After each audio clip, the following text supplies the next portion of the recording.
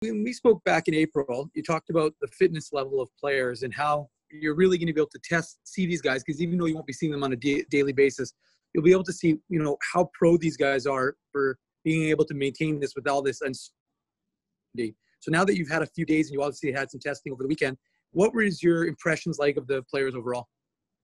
Pretty good. The only difference is some of our guys haven't skated since December, but it's been pretty impressive. When I think about the people I was referring to were guys that were coming to the Jets camp, and whenever that would start, and guys like Logan Stanley really stood out to me. There was a change in his conditioning, and we could see it with the results. Nelson Nogio was in amazing shape. He still is, always been, but you could see that he took advantage of that time. So most of our guys, I would say, that they took advantage of the situation. For us, it's a little bit harder. I still didn't get the results. That takes a few days to gather the data and to compare from the previous years if we have any data on the players from the past. But the eye test on the ice is pretty good. They're pushing hard. We skated them hard yesterday. It was even though just 10 skaters, 2 goalies, we took. We pushed them hard, and today again, and they responded well. They were able to last from start till the end. So far, it's been pretty good. Next, we'll go to Mike Sawatsky. Go ahead, Mike. Pascal, what does your eye test tell you about Declan Chisholm? What do you see there? What are you expecting? Well, we saw him with the Jets, and we could see he's a year older, and it makes a difference. Sometimes just 1 year, you can tell he goes from a junior player to a guy that is closer to play at the pro level. And I really think so far he's been taking a step, but not so much. Like, we know he's got skills and he can move the puck, and he's got quick feet, very agile, changing of directions on the ice, being able to elude four checkers when he first touches the puck. So we know all of that, but now his stick is a little bit better. He's a little bit stronger. He's able to contain players one-on-one. So it's I see a guy that took the summer really seriously to train, and we can see it on the ice. And he's asking good questions. He wants to learn the systems now. He's trying to execute what we talked about. So it's very positive. I am really impressed with Chisholm's camp so far. Next, we'll go to Jacob Stoller. Go ahead, Jacob. Hey, Pascal. I asked you about Cole Perfetti yesterday and just the situation with him here on somewhat of a temporary basis. And I did some digging in. Last year, he had 62 primary points at even strength out of 111. And that marker was, above and beyond the highest of any OHL draft eligible player. But also his 1.01 even strength primary points per game is the fourth highest in the last decade. He's above names like Tyler Seguin, Andrei Svechnikov. What do you say to the notion that perhaps, in a perfect world, Perfetti would be here anyways, as there may not be much more for him to do at junior level? I'd be careful there. I think for him, yes, the numbers are great, but being able to play on a top line and play heavy minutes and be relied upon and carrying that pressure of being the guy, that's an experience that can build confidence for a very long time. So above and beyond the points,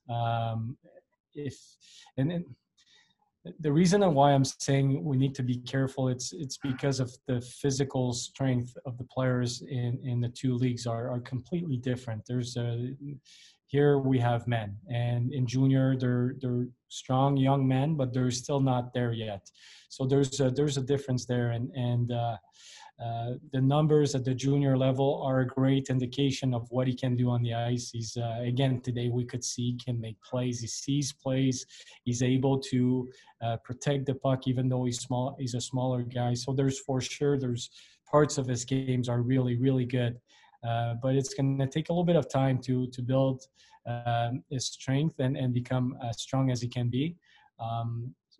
Having said that, we can see the potential. So I truly believe that not burning any steps. If for some reason the OHL plays and he can go back, and that's what we want, and we feel that's the best way to go, I wouldn't be opposed to that. And if he's here, we'll find him some ice time to make sure he's put in a situation to succeed, but not at any cost to lose his confidence. So that's something we'll have to adjust on a daily basis. But we're very excited about his potential. I spoke to him today, just as an example. I spoke to him about just one thing that he did in the neutral zone, working on zone entries, and the very next time he did it right. So you don't need to talk to him very often. He gets it. He gets the game, and he's going to be really good. Next, we'll go to Austin Siragusa. Go ahead, Austin. Thanks, Jen. Hey, Coach. Christian Reichel, I mean, he had an incredible second half of the season last year.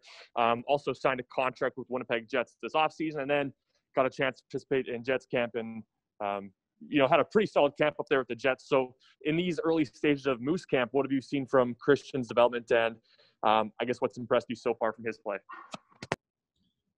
Well, Reichs doesn't surprise me anymore.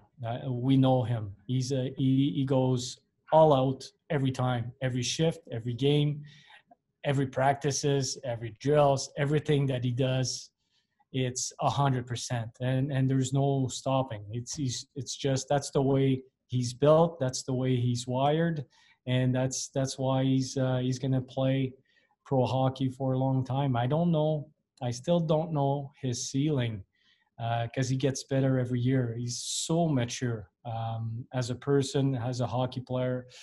He understands what needs to be done. So I'm always impressed with Christian. Every year he gets a little bit better. He gets a little bit stronger. So, and this year I was expecting. I guess my expectations are pretty high for him because I've seen him in the past. So he had a good camp. He was given a chance to play and practice and go against the big boys, and he did very well. And not only that, I knew about him, and I can speak to Paul and the coaching staff about Reichs, but for them to see him on the ice with them and competing against the Wheelers and the Scheifele's and all of those guys, and being able to hold his own, they saw it now. It's just not my word. So Reichs is doing all the right things, and for that reason, he's not only going to be a good player, but he's also a good leader for us. We'll go next to Mike Sawatsky. Go ahead, Mike. Pascal, just to follow up on Chisholm and some of the other young D, how concerned are you about the time between games, especially for these young guys, and how do you help them adapt to the AHL sort of quickly? Is that possible? What do you mean in between games? Well, they haven't played games probably 8-9 months, I would think, in most cases. How much of a problem is that, is what I'm wondering. Well, it would be a bigger problem if nobody, and some players or some teams that played, but we're all facing the same problems. Nobody has played, so there's going to be young teams on other teams as well, young players on other teams as well. So I'm not too concerned about it. And frankly, I think having 10, 12 players on the ice right now is helping the Chisholms and those guys, the young players, because we can almost private coach those guys. It's private teaching to a certain degree. So we work on components of the games, and we try to put them in positions or situations of that would look like games. Obviously, it's not games, but I'm not too concerned about that. Mistakes will be done. It's a games of mistakes, and there's some development that needs to be done. And you can only develop those things in the games. But as far as understanding what needs to be achieved and the development curve, I'm not too concerned about it. Thanks. We'll go next to Jacob Stoller. Go ahead, Jacob. Hey, Pascal, just one more thing about Cole here. In the past, obviously, you've always preached versatility, whether it's Jack Ralzovic or, other guys that are maybe brought up as a center, you want them to be able to play wing or vice versa. Just with Cole in particular, how exactly do you, if you've given thought at all, plan on kind of developing both sides of his game? And further to that, do you think it's important to develop one really strongly first, say wing or center, or do you think it's important to learn how to play each the pro level simultaneously?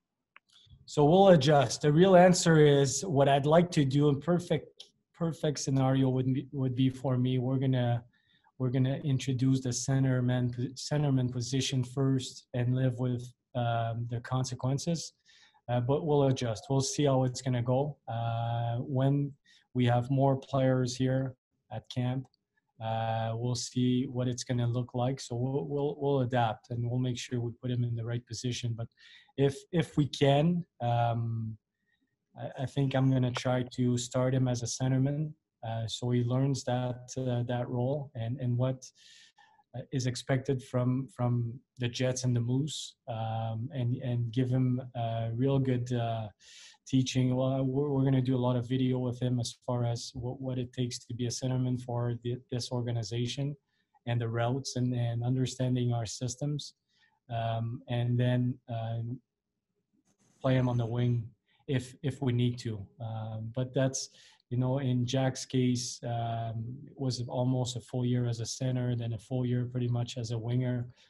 It takes some time. So we're going to be patient and we'll see, but we will adapt depending on how he responds.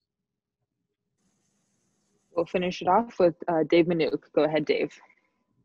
Thanks, Jen. As coach, one thing I was thinking about is sometimes players get opportunity with injury, but now because of the taxi squad, players are going to have, young players specifically, are going to have probably more opportunity to play games. Thinking of like Luke Green, Johnny Kovacevic, Leon Galanke. So what kind of opportunity are those guys going to have, and how good will it be for their development if they get now with this opportunity early in the season to get games under their belt? Well, I think it's great. If they compete, and then we're gonna have. So it's a different year. We don't know we still don't know how many games we're gonna play. We still don't know if there's gonna be any playoffs. So it's the mindset is completely different. But we're gonna create job descriptions that are probably a little bit more in depth with those guys, and we're gonna create some kind of goals that we have in place for those players that they can achieve, so we can measure the development. And for young players, having a chance to play, that's what they want. They want a chance to play, so they're going to be put in a position to succeed. And if they don't, then we'll adjust the course of development or the expectations. But it's obviously this is a special year, and some guys will take advantage of it, some won't. But we're gonna give everybody a fair chance to show what they can do.